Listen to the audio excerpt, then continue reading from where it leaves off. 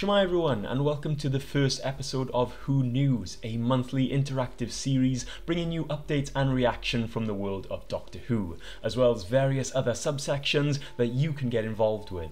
To celebrate the launch of Who News on this channel, next month we will be releasing Doctor Who themed rewards on our Patreon, and this includes a Who News button badge, as well as 3 Doctor Who themed stickers.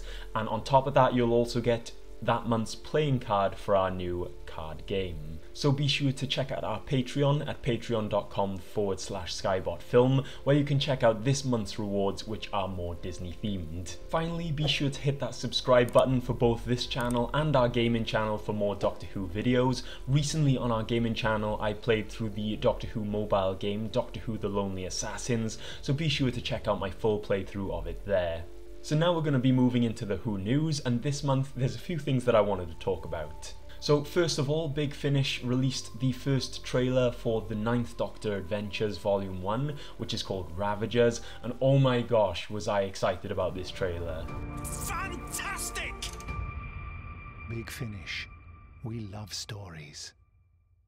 I must have watched this trailer like 50 times already, and I don't think I've been as excited for a Big Finish release before, because Christopher Eccleston, he was the Doctor that introduced me to Doctor Who. For me, this release is a must listen. Like, he hasn't played the Doctor in like 16 years, so it'll be really cool to actually hear him in the role and to have more episodes and explore a different part of his life. I have pre-ordered the first volume and I can't wait to listen to it. It's due out in May, so be sure to stay tuned on this channel where I'll be doing a review of it when it releases. Alongside this, they've also revealed the artwork for the vinyl edition, and I think this looks stunning. It reminds me of those Doctor Who DVDs they used to bring out as the series was coming out, like volumes 1 to 4. Although I haven't ordered the vinyl edition, for my digital edition, I'm definitely going to change the artwork of the tracks to the vinyl artwork so that each episode has its own artwork associated with it. But that's not all. They've also revealed some news about the 9th Doctor Adventures Volumes 3 and 4. It was just a little bit of information, but it's definitely worth mentioning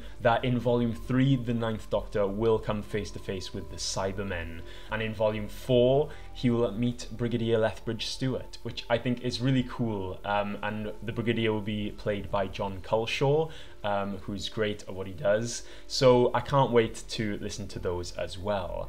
Now, I really thought that for this, I think that it would be really cool if Christopher Eccleston's Doctor came up against the classic Cybermen, because this is something that Big Finish do very well, is they find stories where you might not think to find stories. So the scene in particular that I'm thinking of is the one in Dalek where he recognizes a Cyberman as an old friend / enemy. Look at you.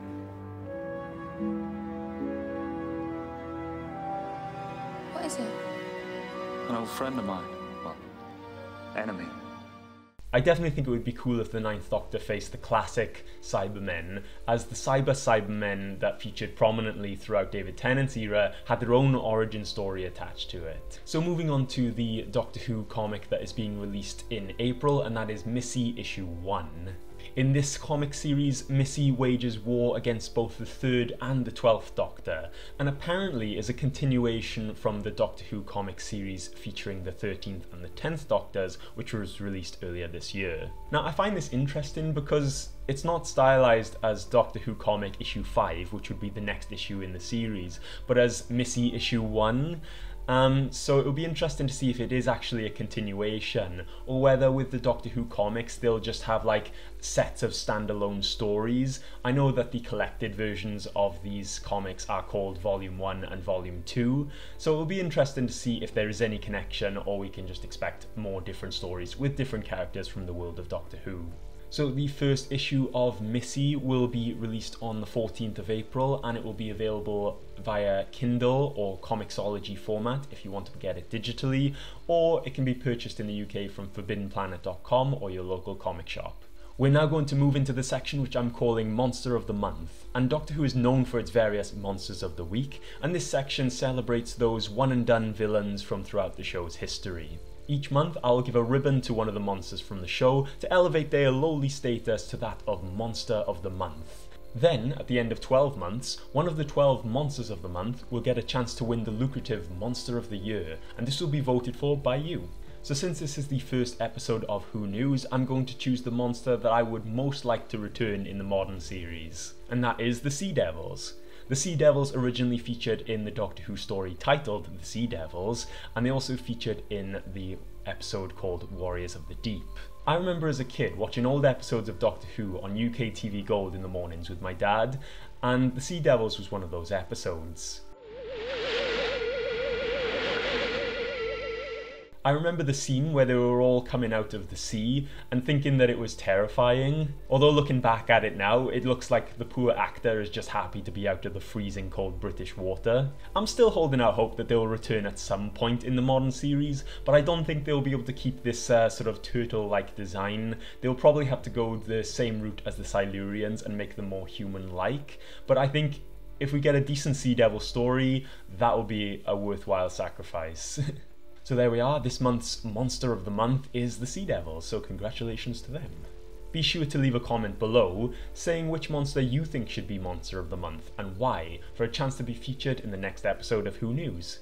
This next section is called The Biggest Library in the Universe, where I talk about ways to experience other Doctor Who content for free. Now for this month, I wanted to talk about something that I only found out recently, and that is that Big Finish have actually published a lot of their content on Spotify totally for free. And you can find all this content on the Doctor Who Spotify page. And when you see what they've got there, it's actually a huge amount of Doctor Who stories that you can listen to totally for free. This includes the 4th Doctor Adventures, Series 1, the Doctor Who Main Range, Episodes 1 to 50, the 8th Doctor Adventures, Series 1, the Lost Stories, including the Lost Stories 4th Doctor box set, Unit Dominion, stories from the Companion Chronicles series, Destiny of the Doctor in its entirety, which was released as part of the 50th anniversary of the show, as well as Cybermen Series 1, Dalek Empire Series 1 and 2, and the complete I, Davros. It also has Doctor Who stage plays and various spin-offs like Bernie Summerfield, Iris Wildtime and Graceless. And considering that each of the episodes in the monthly range goes for £3 online, that's actually a lot of stuff that they've released for free. And it includes a huge range of stuff from the classic and modern era of Doctor Who. For example, the 8th Doctor Adventures. He only had the TV movie and the short mini episode, The Night of the Doctor, but if you're interested in finding out what he's like as a Doctor with more time, you can listen to his first audio series totally for free. If you have a free Spotify account, you're more restricted with the amount of devices that you can listen on, but the easiest way is to just open the Spotify web player and then you can just listen to it all. If you're interested in listening to some of these, I'll put the Doctor Who user profile in the description, so be sure to check that out. So as I mentioned earlier on, your comments will be featured in this series and I'll be reading them and reacting to them on the Time-Space Visualiser. So be sure to leave your comments down below for a chance to be featured. But since this is the first episode of Who News, I'll be reading comments from the Time Lord Victoria series, which I also did on this channel.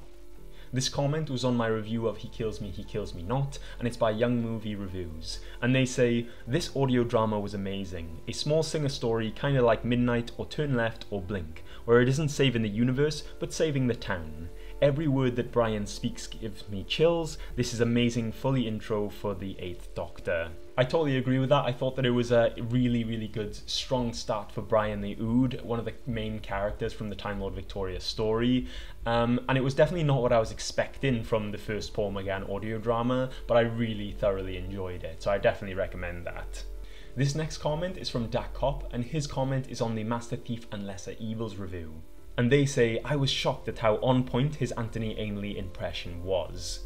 And it's that man, John Culshaw, again, who is playing the Master for those short trips. And he will be doing the voice of the Brigadier, as I mentioned earlier on in the video. He's a great impressionist, and I even saw an article about how he wishes that he gets a chance to play the Doctor on screen. So I would be supportive of that. I think he would make a great Doctor. So, you know, maybe that's what the future holds. Who knows? This last comment is from G. Patterson Smith, who commented on the Defender of the Daleks issue 1, which was the first release in the Time Lord Victoria story. And they say, "I really enjoyed it. It was a good setup and got me excited about the stories to come, even though there wasn't a huge amount of action.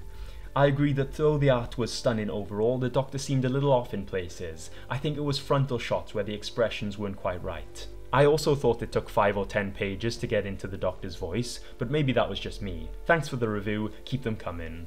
Well, thank you very much for that, and that's what these reviews were all about. Like, I made these reviews to give my thoughts on it, and then loads of you guys commented, give your thoughts on it, and there was loads of discussions in the comment section. The same way as when I did the reviews of the television episodes, there's always discussions in the comment section, and it's brilliant. So keep them coming, and we can have loads more discussions in the comment section as well.